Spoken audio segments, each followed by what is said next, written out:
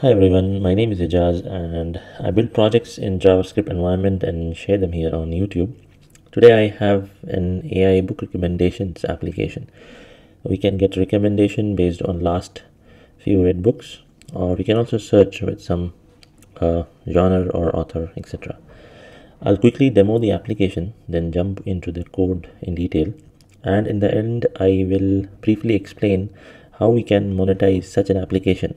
It will be brief. I'll share the links in description for you to read and implement. So in this application you can see there are two parts. One section, it has by last read. So in this we have to mention last read books, at least one we should mention, or you can give 3 books that you have read, so that so that the AI can recommend you some books that you may like.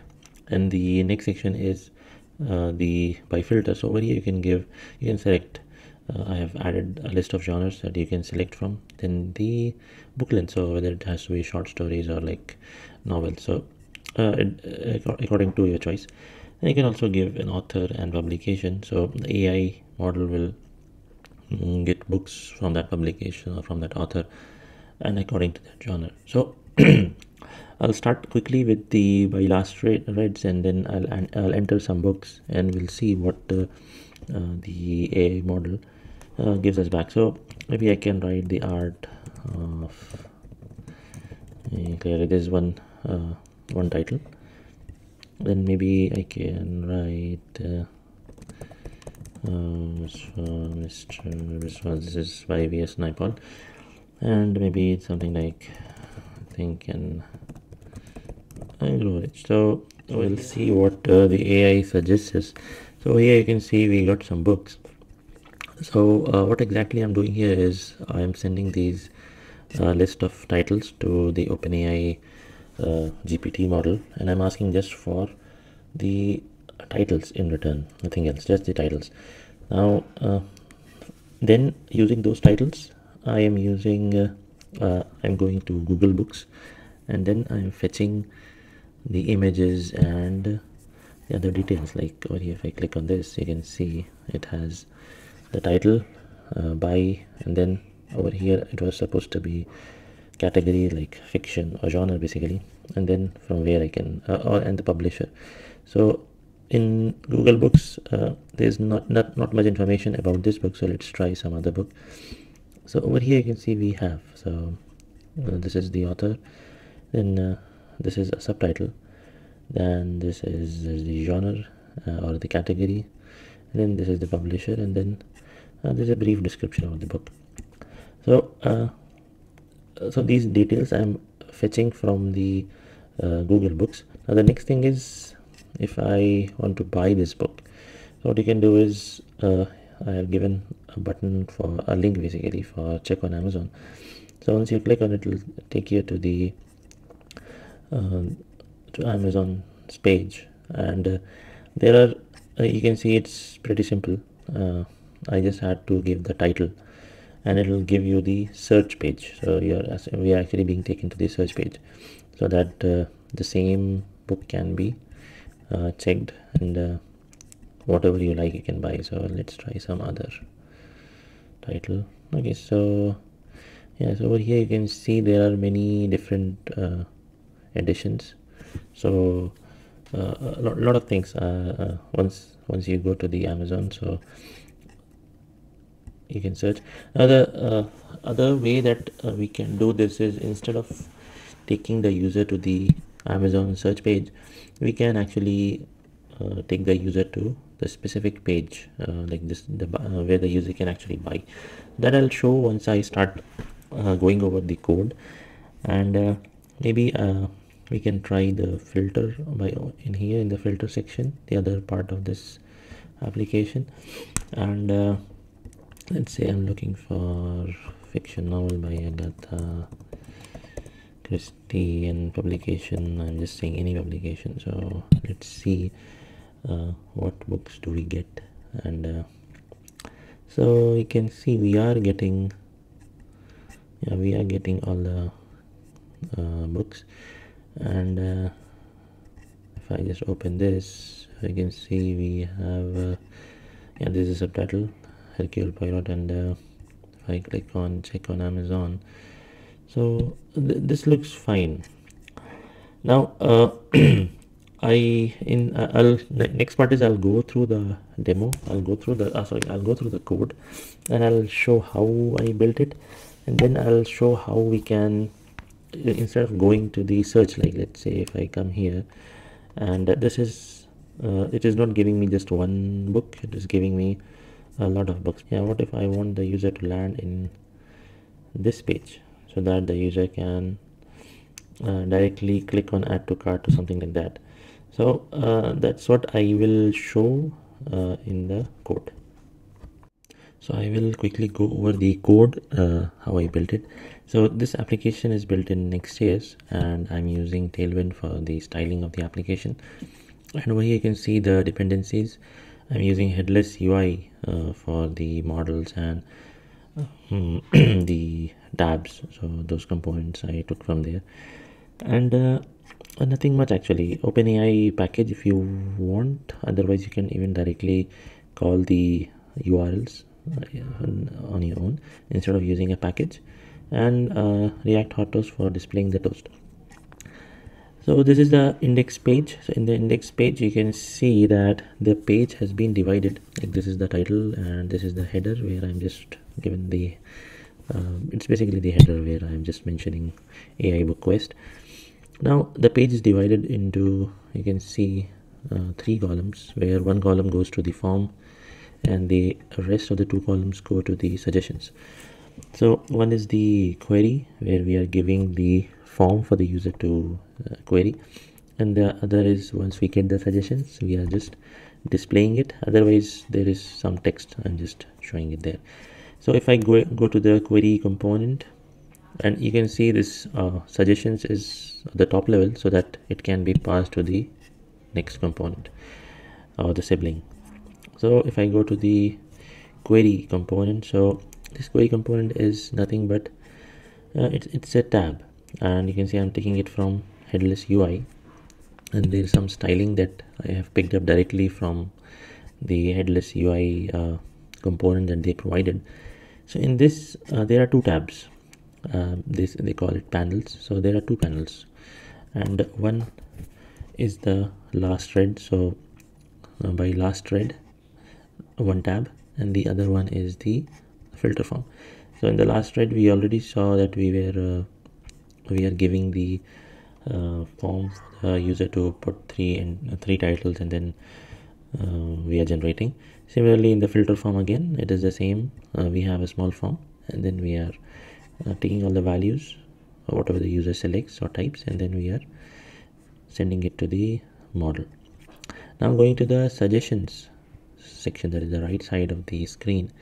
Once we get the suggestions, so you can see once the suggestions are there, so I'm just displaying it, and on clicking on any of the suggestion, that is any of the book, so this is the model that will pop up, and this model will have all the data about the book that we want to show. So over here you can see this is the model. Now this model was should have been very generic, but I have kept it quite kind of specific for now. But yeah, it should be more generic so that this model can be used for other use cases as well. But you can see I have hard-coded few things. Now the next thing is over here in the link. So once we the link that I showed in the demo, check on Amazon. So there are 3 ways that I have listed here that we can try. One is the amazon.com s/k, s and then k is the query parameter, and if we just pass the title, that's what we are doing. So what it does is it will take us to the search page. But if we want if we want this click on check on Amazon to take us to particular book, so we have to give the ISBN number. Now for that the link will change a little, so it has to be amazon.com/dp/ISBN number, ISBN number. And then if you so this part I will explain, or let me quickly tell it right now. That now, if you are thinking about like if you want to monetize your application, so what you can do is you can register with Amazon as an associate, and we can do an affiliate marketing. So any ISBN number if we put, so this will take us to Amazon's that specific product page. Now it is not specific to books. You can do affiliate marketing for any product in Amazon. So you just have to give the ISBN number, so this is fine. But after that we have to give the tag, and with our associate tag, which I think we'll get once we register as an associate with Amazon. I will maybe I can quickly show you that page.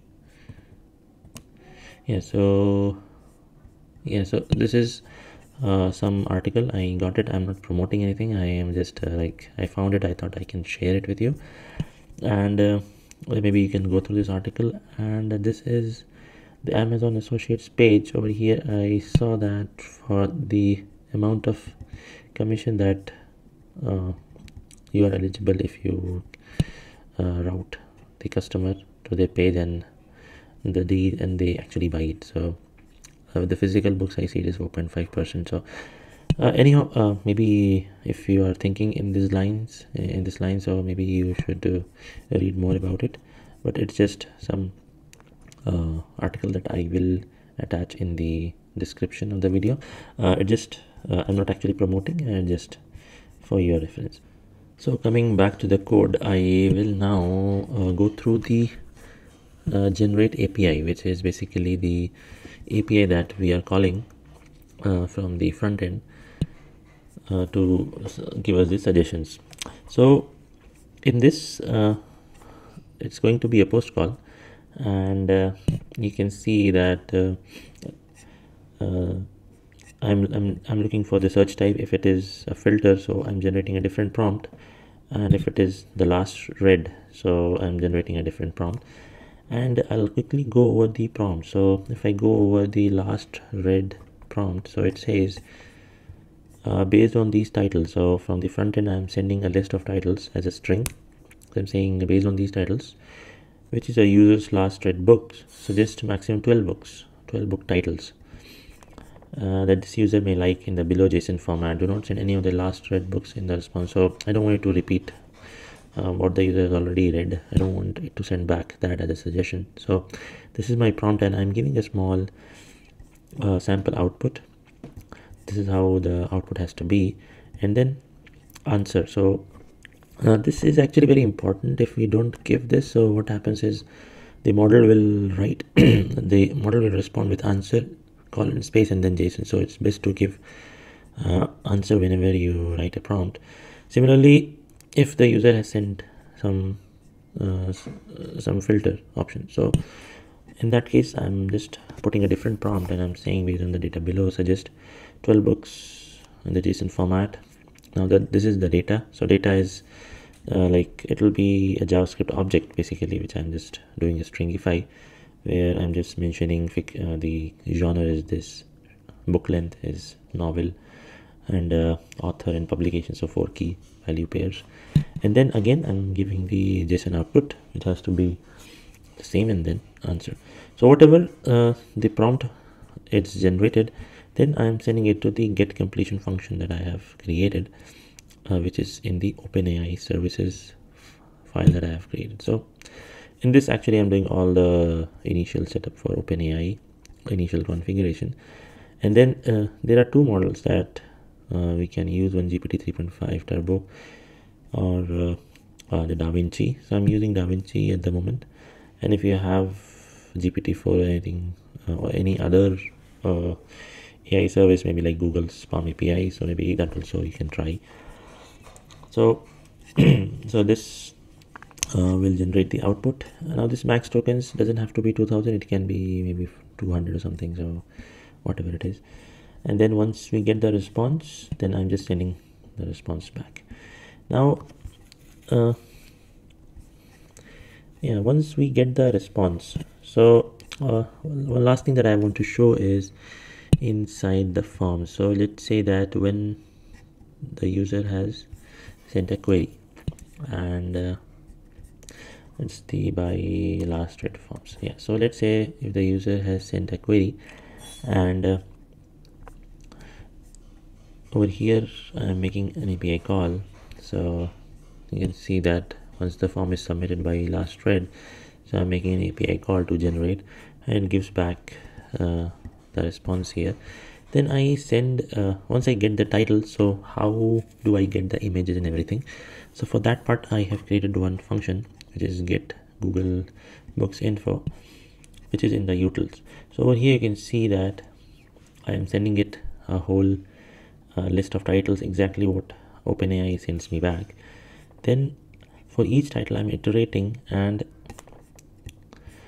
this is the URL basically from the Google Books API. And because we are making a get call to the volumes, so we don't have to provide any it's public, we don't have to give any API key, we don't have to authenticate. So in this we can pass a title, and you can see v1/volumes and then q title, and then I'm restricting the language to English, and I'm saying max results to 1 because I just want one result, and it will always return by relevance. So like it will be a relevant result. Now the thing is, by default the max results are 10, and there is no language restriction by default, so the results that we get might be in any other language. So, and yeah, over here I'm querying by title. We can query by publisher, by I think genre, or many other things are there. And I will quickly maybe I can just quickly show the so this is the Google Books getting started page, where we can you can read about Google Books API and how we can use it. And then like maybe if you go over the code, you might get more idea or how you can modify. So once we get the response, I'm extracting these values: subtitle, categories, authors, because a book can be written by many authors, so it's always a list, description, publisher, image, and ISBN. So there are two types of ISBN. One is ISBN 10 and 13, so I'm pulling ISBN 10. And I mean, it depends. I have put a function over here to extract it from the list of ISBNs. So this is how this can be built. This was built, and if you are interested maybe with modifying the code, I will be pushing this in GitHub, and I will share that link in the description of the video with other links that you may go through. And yeah, if you like the video, you can just hit like, and if you want to see more such videos, maybe you can subscribe the channel. And that's it. Thank you so much for